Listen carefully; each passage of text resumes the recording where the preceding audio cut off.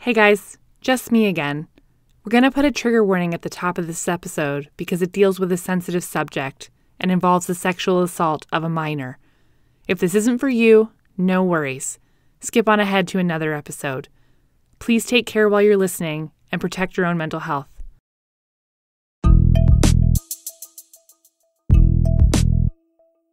Hey, welcome to Legal Listening, where audio obiter is our thing. We're Carly and Zach, and we're so glad you're here with us today.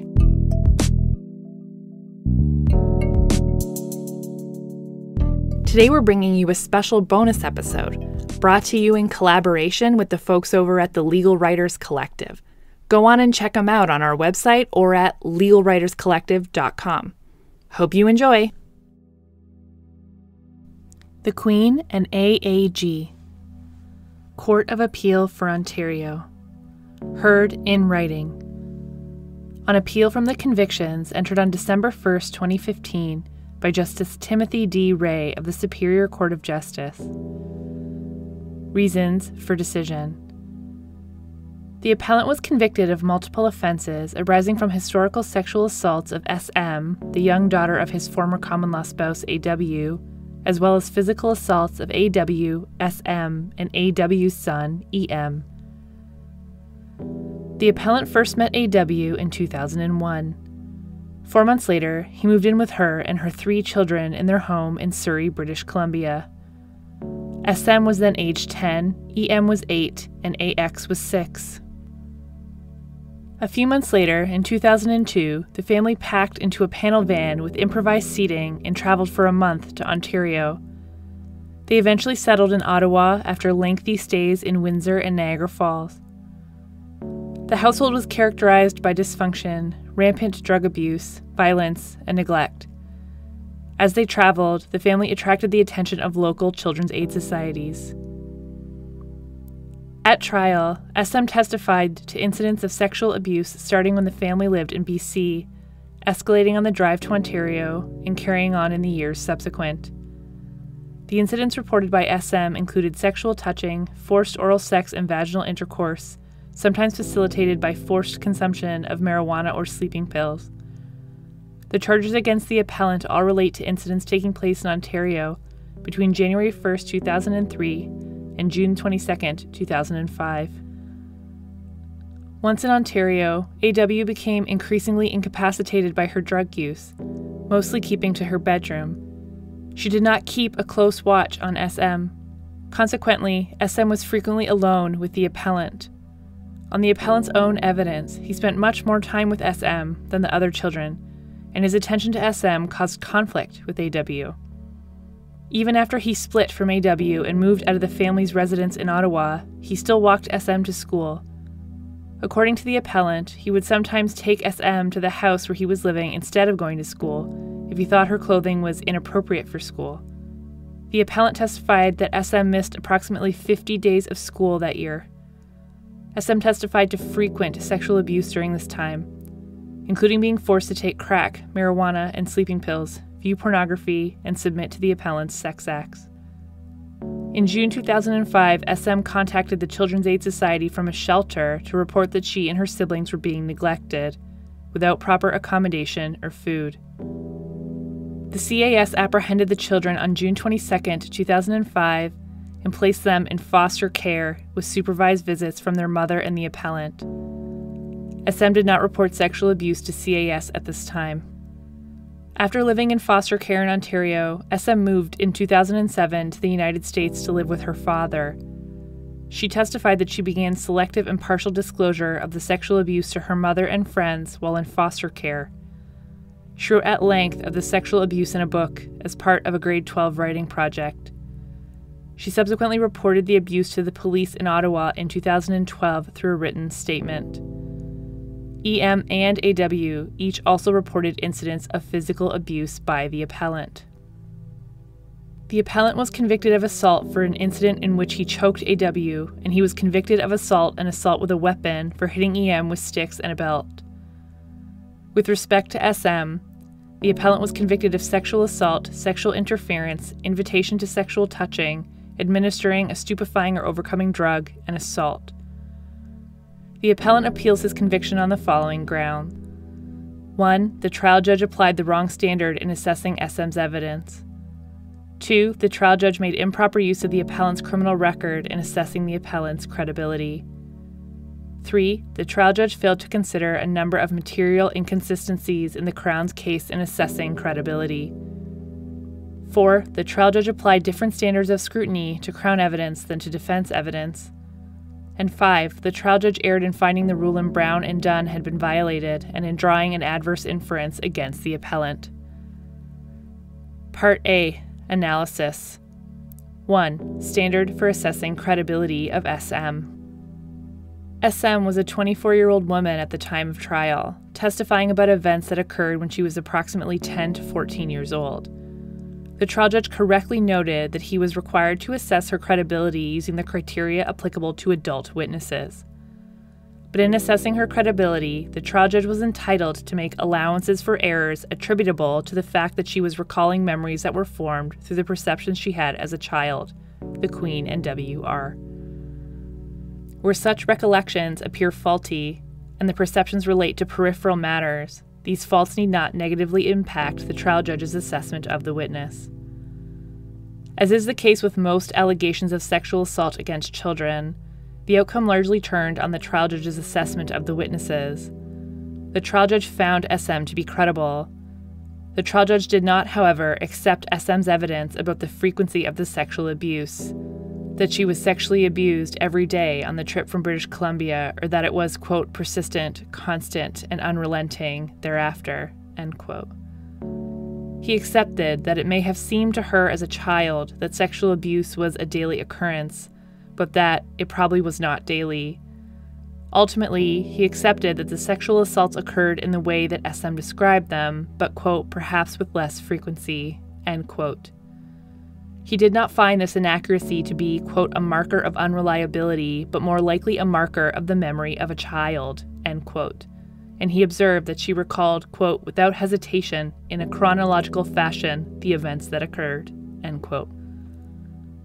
The appellant argues that the trial judge erred in finding the frequency of alleged assaults to be a peripheral matter, and in not attributing more weight to SM's exaggeration in assessing her credibility. We do not agree. Trial judges are entitled to significant deference in assessing the credibility of witnesses, from the Queen and Gagnon and the Queen and REM. SM's evidence was that the appellant was prolific in his abuse of her. The frequency with which the assaults were alleged to have happened was by no means a trivial matter, but in the context of historical offenses said to have occurred repeatedly over a period of several years, we cannot say that the trial judge erred in placing the weight he did on the complainant's characterization of the frequency of the abuse. 2. Use of the appellant's criminal record. The trial judge noted the appellant's lengthy criminal record and found that the serious nature of some of those offenses, quote, not only go to the defendant's credibility, but also to the violence of many of his offenses, end quote. The appellant argues that the trial judge thereby wrongly used his criminal record for the prohibited purpose of reasoning that he likely committed the offenses because his record reflected a propensity to commit violent offenses. We do not agree.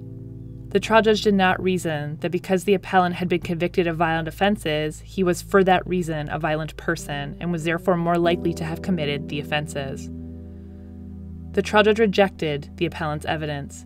He gave many reasons for doing so.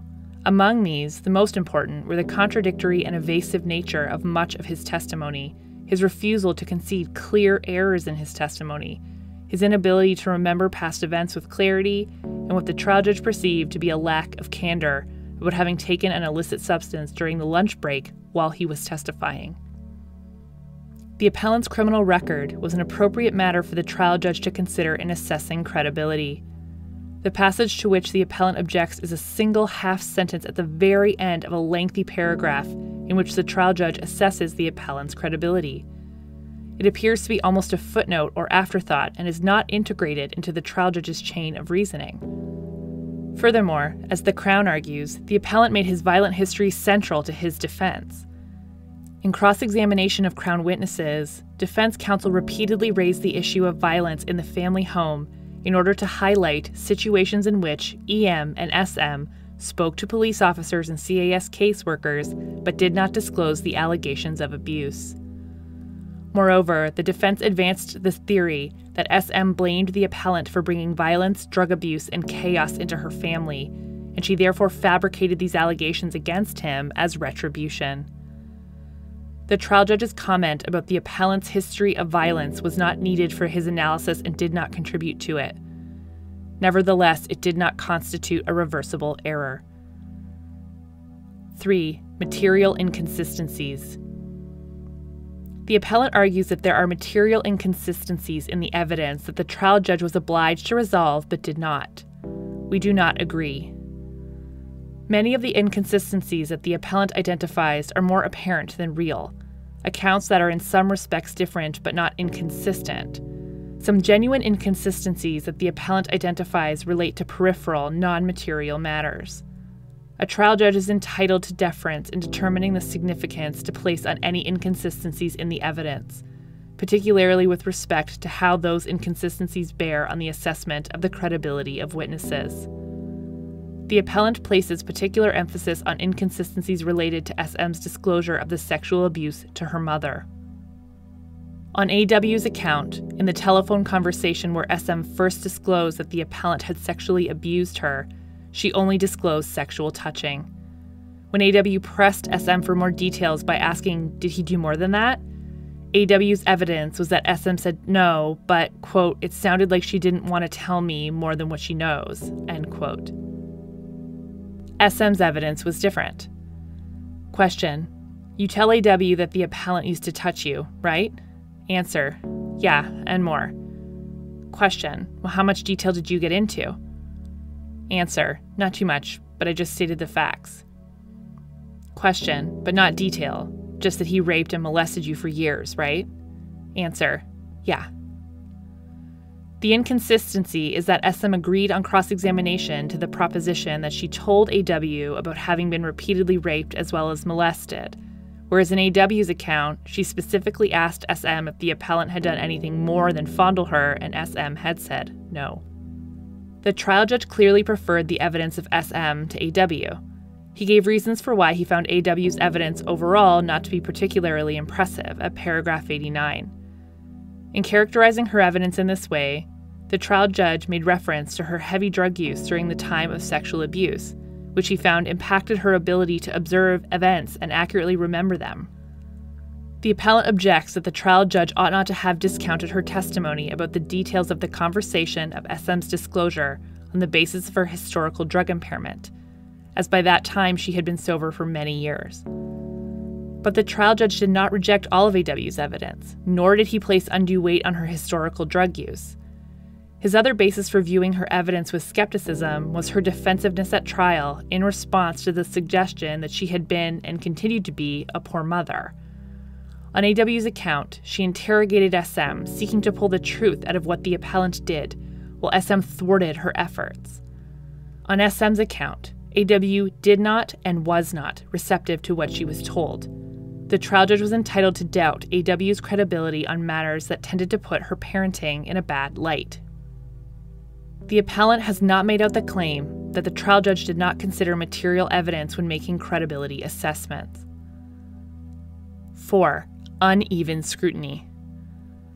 A related ground of appeal is that the trial judge held the appellant's evidence to a more rigorous standard than that of SM. This ground of appeal is framed largely as a repetition of the arguments already rejected about the trial judge's failure to engage with material inconsistencies in the evidence and his preference of SM's evidence over the appellant's. For the reasons given above, the argument is rejected. Additionally, the trial judge gave lengthy reasons why he disbelieved the appellant's evidence. His evidence was internally inconsistent and contradictory. He was a heavy crack cocaine user at the relevant time, which affected his memory. He was stubborn and evasive. He appeared intoxicated while giving evidence, which he attempted to explain away as the effect of taking prescription medication over the lunch break while in custody, an explanation that was contradicted by police officials who had care of him at that time. The trial judge similarly gave lengthy reasons why he believed SM's account, including explaining why the evidence that he rejected did not impact on his finding that she was a credible witness. He drew on evidence of the appellant in AW that corroborated her account in several respects, particularly with respect to their evidence about an incident of inflammation of SM's vagina, which the trial judge accepted as corroborative of SM's account of sexual abuse by the appellant. The trial judge did not err in the manner in which he assessed the evidence of the witness. 5. Brown and Dunn. There is no merit to the appellant's argument that the trial judge improperly applied the rule in Brown and Dunn to the detriment of the appellant. The remarks the trial judge made about Brown and Dunn during the trial were provisional and equivocal and made no appearance in his reasons for judgment. As canvassed above, the trial judge had ample reason to disbelieve the evidence of the appellant, and there was no indication in his reasons that he drew an adverse inference on the basis of a violation of the rule in Brown and Dunn. Even if he had drawn an adverse inference, it would have been entirely superfluous for him to have done so. Disposition. The appeal is dismissed.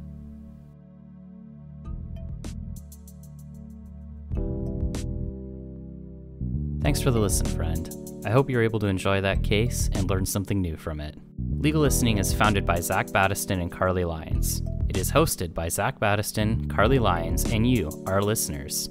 Executive produced by Zach Battiston, Carly Lyons, and Anthony Radomile. Audio engineering by Anthony Radomile.